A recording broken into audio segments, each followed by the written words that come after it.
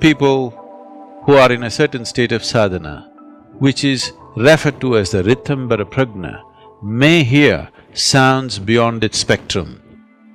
Otherwise, most human beings are limited to this small band of frequencies.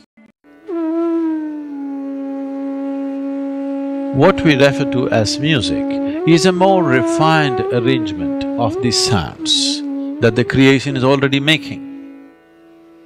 The Indian classical music particularly comes from a very deep understanding of the human system, because all our experience of life is essentially happening within us. Light and darkness is happening within us, sound and silence is happening within us, joy and misery is happening within us, agony and ecstasy is happening within us. Every human experience happens only within ourselves, never outside of ourselves.